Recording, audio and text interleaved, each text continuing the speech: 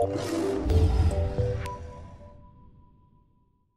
yes, I wanted to take just a moment to really stress that if you're wanting super performance, the key to have super performance is to concentrate and not diversify.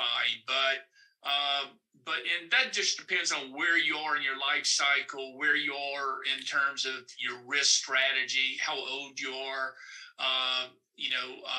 what you're working with in terms of the amount of money that you're working with and so forth. But, Buffett himself said, the way that you build your equity and net worth is by concentration, not diversification. And, Warren Buffett's made, most of his money in growth stocks.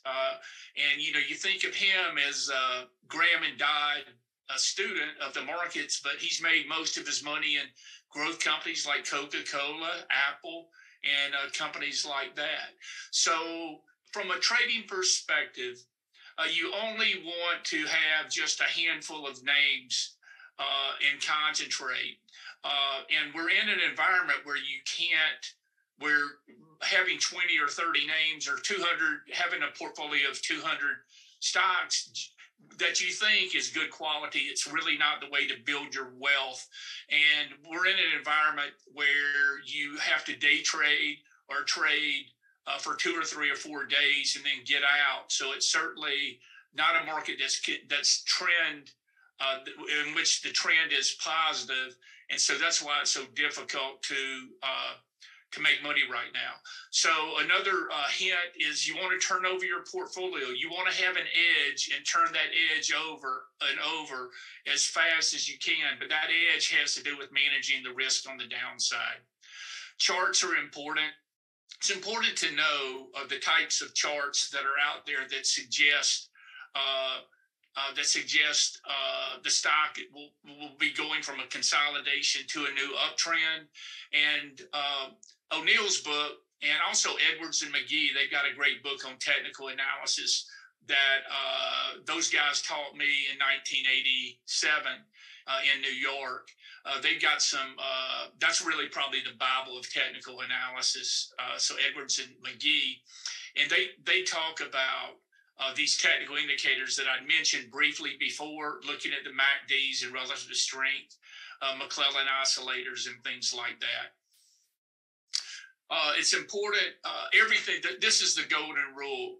You want to make more on your losses than make more on your gains than your losses, and turn that over. So you want to have an edge.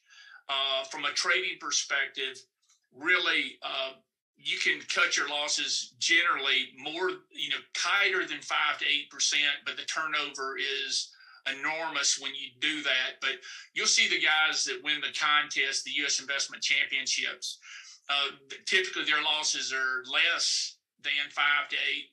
My typical stop is the day before. So if you buy a stop breaking out, you use a 1-bar stop, and that's but the turnover on managing an account like that is just tremendous.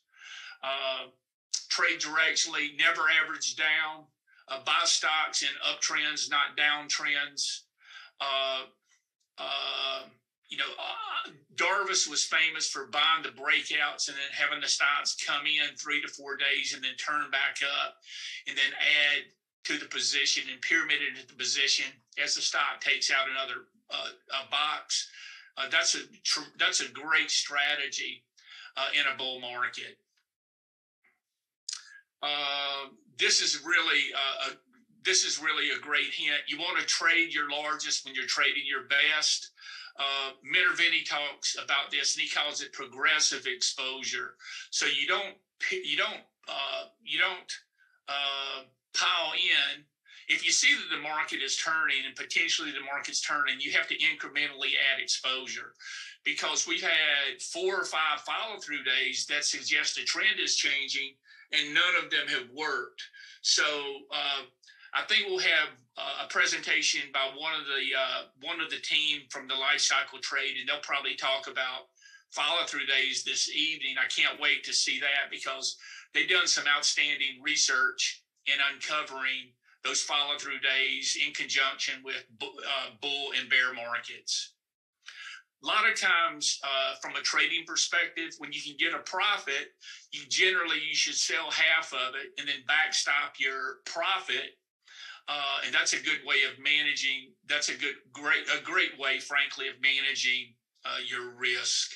So as soon as you can get a profit from a trading perspective, if I'm up 3 to 5%, then I'll move my stop up to break even immediately, and that reduces, that keeps you in the trade, gives you the opportunity for a gain, but it allows you to not lose money on the position.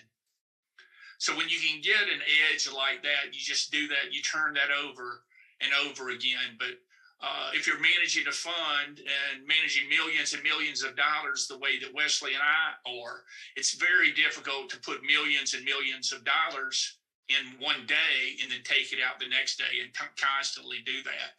We're in an environment, if you do that, you'll get chewed up. Study your winning stocks, study your losing stocks. It's important.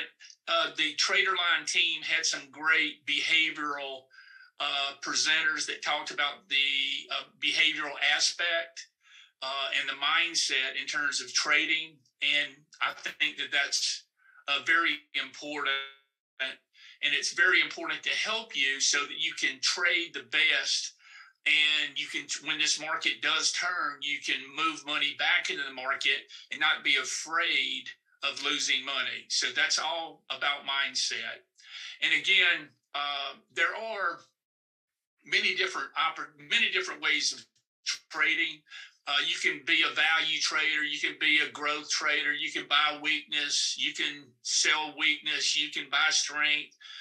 There's all types of ways of making money in the market, but just try to be a specialist and try not to incorporate style drift, because what that will do is that will get you out of your trading, your long-term trading tactics right at the time when it's changing. So managing your losses and cutting your losses is the holy grail in trading.